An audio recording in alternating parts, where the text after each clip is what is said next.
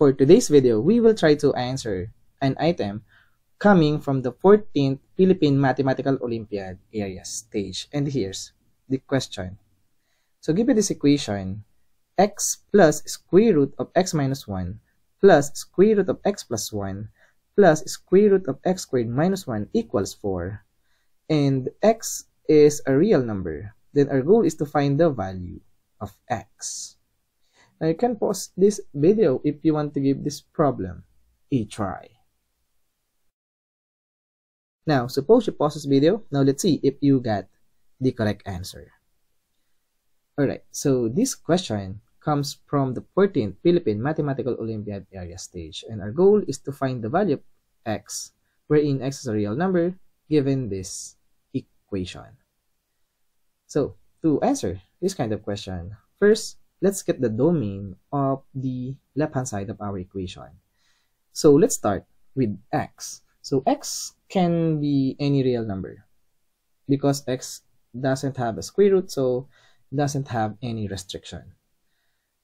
Now, since x is a real number, square root of x minus 1, x must be greater than or equal to 1 because the number inside this radical sign cannot be a negative number. Alright? And the domain for square root of x plus 1, x must be greater than or equal to negative 1. In the domain for square root of x squared minus 1, x must be less than or equal to negative 1, or x must be greater than or equal to positive 1. Now, finally, to find the domain of this left-hand side of our equation, what we're going to do is to get the intersection of these four ranges of x. And if we do that, if we get the intersection, we get that x must be greater than or equal to 1, meaning this is the domain of the left-hand side of our equation. So we will use this fact later on. So again, x must be greater than or equal to 1. If we get an answer, a value of x, that is less than 1, then we cannot consider that value. So the allowed value of x must be greater than or equal to 1. Alright, so now let's find the value of x. So first, notice this factor square root of x minus 1 and square root of x plus 1. Because x squared minus 1, we can factor this out as square root of x minus 1 multiplied by x plus 1. So this is just x squared minus 1. So let's have the factored form. And since x is greater than or equal to 1, x minus 1 is a positive number, and x plus 1 is also a positive number, technically speaking.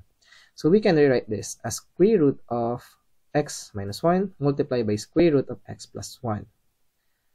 Now, let's set aside this result, and what we're going to do is to get this equation. And now, since we have two different expressions, x minus 1 and x plus 1, so what we're going to do is first, let's add 1 on both sides to get x plus 1 right over here. So we will see the purpose later on. Now, 4 plus 1, this is just equal to 5. And since we have x plus 1 and x is greater than or equal to 1, x plus 1 must be greater than or equal to 0, of course. So we can rewrite this as square root of x plus 1 raised to the power of 2, because we know x plus 1 is a positive real number. Now, at this point, since we have a lot of similar expressions, so what we're going to do is to let n be equal to square root of x plus 1 and m be equal to square root of x minus 1. So all of this term consisting of square root of x plus 1, this can be replaced with n. And all of this expression containing square root of x minus 1, let's replace this with the variable m, like this. So we have n squared plus m plus n times m equals 5. So let's set aside this result. Now let's get the original equation, and on the other equation, we add 1 on both sides. So now let's subtract 1 on both sides. And 4 minus 1, this is just 3. Now, since x is greater than or equal to 1, x minus 1 is a positive real number also. So we can rewrite this as square root of x minus 1 raised to the power of 2, because we know x minus 1 is a positive real number.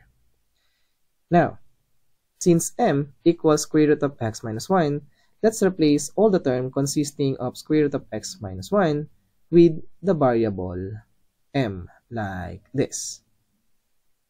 And of course, square root of x plus 1, let's replace this with n. So we have m squared plus m plus n plus m times n equals 3. So now, let's get these two results. Now notice, we have the same expressions m, n, and m times n. So what will happen if we subtract these two equations? Of course, we need to subtract the first equation to the second because we have 5 is greater than 3.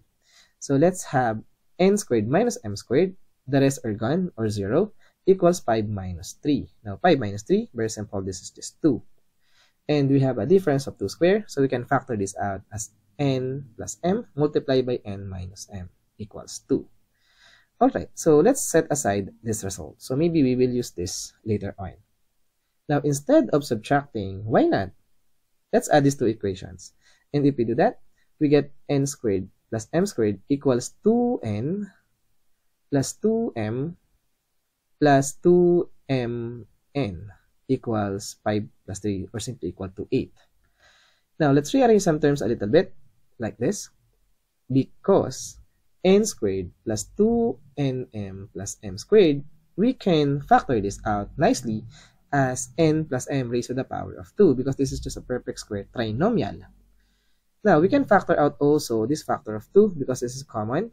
So 2 multiplied by n plus m. Now let's rearrange some terms a little bit. Now we have a quadratic equation in terms of n plus m.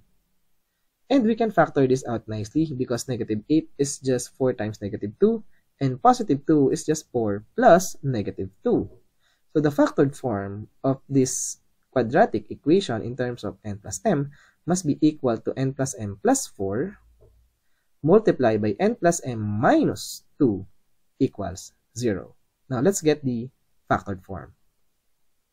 And since it is equal to 0, of course, at least one of them must be equal to 0. So we can say that n plus m plus 4 equals to 0, or n plus m minus 2 equals to 0. Now let's get the value of n plus m. On the first equation, n plus m equals negative 4, and the second equation, n plus m equals positive 2. Now, since n and m are both real numbers, because x is a real number, and x is greater than or equal to 1, meaning this n and m are both positive numbers. Since it is a positive number, n plus m cannot be a negative number. So n plus m cannot be equal to negative 4. So we cannot consider n plus m equal to negative 4. Now, what we're going to do is to consider this value, n plus m equals positive 2.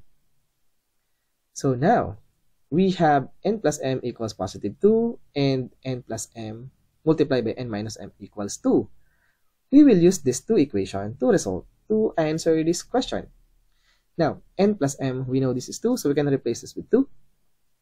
And now, to get the value of n minus m, divide both sides by 2. So we get that n minus m be equal to 1. Let's focus on these two results. Now, we can get the value of m and solve for the value of x. And we can also get the value of n and solve for the value of x. Either way, we get the same result. So now, what we're going to do is to solve for the value of n, because if we add these two equations, we can eliminate m, positive m, and negative m. So this will give us 2n equals 3. Divide both sides by 2, n equals 3 over 2. This is very simple. So now, we know that n equals 3 over 2, but we don't care to the value of n. We care to the value of x. Since n is also equal to x plus 1, we can say that square root of x plus 1 must be equal to 3 over 2. And we can now solve for the value of x. So to solve for the value of x, let's square on both sides. And 3 over 2 raised to the power of 2, this will give us 9 over 4. To solve for x, subtract 1 on both sides. This one can be written as 4 over 4. So 9 over 4 minus 4 over 4, this will give us 5 over 4. Now, 5 over 4 is technically greater than or equal to 1 because 5 over 4 is 1.25. So now, our claim is the value of x the only real value of x must be equal to 5 over 4. Now, let's check if this 5 over 4 satisfies the given equation. So, let's replace all x with 5 over 4. So, all x becomes 5 over 4. Now, let's simplify. Square root of 5 over 4 minus 1.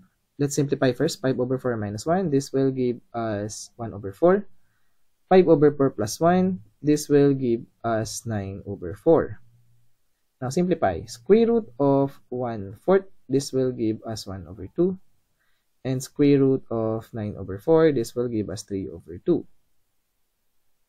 Now, using PEMDAS, let's multiply first. 1/2 multiplied by 3 over 2. This will give us 3 over 4. Now, let's rewrite 1 over 2 with 2 over 4 to have the same denominator of 4. And 3 over 2 with 6 over 4. Now, since we have the same denominator, let's add these 4 fractions. So, we have 5 plus 2 plus 6 plus 3 or simply equal to 16. And 16 divided by 4, this will give us 4. And this is also equivalent to 4.